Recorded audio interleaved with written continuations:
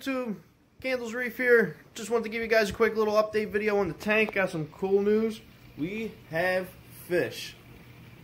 Went over to see our guys over Mini Reef, and they hooked us up with their very good quality fish that they carry. I have never ever had any issues with these guys. I honestly can say went to all the local fish stores.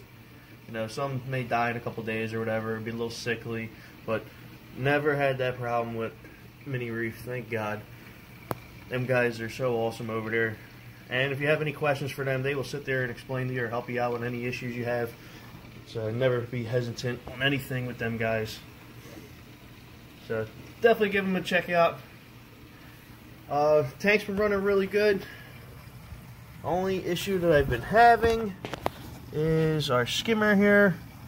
For some reason keeps clogging in the intake port. I think I'm just going to wind up replacing the entire skimmer, but we shall see. But everything else has been doing good. I'm going to do a little maintenance right after this. Probably do a little water change. Also, if you guys didn't know, Algaebarns holding a contest right now. They're giving away $5,000 in prizes.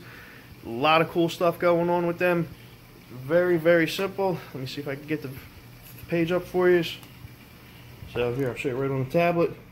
You go on the contest page here, sign up, follow all the instructions. It's going to be a little bit of a turkey hunt, and they give you little hints on the instructions on what they're going to do, or what you're supposed to do rather.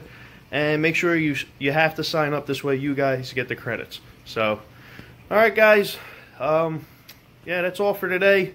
Figured just give it a little tiny update. Next week, maybe we'll do a little video. We're contemplating on building a cabinet up here because, as you can see, the spray bottle is our cat deterrent system right now. So, yeah, cat loves fish evidently. Who would have thought that? Alright guys, I'll talk to you.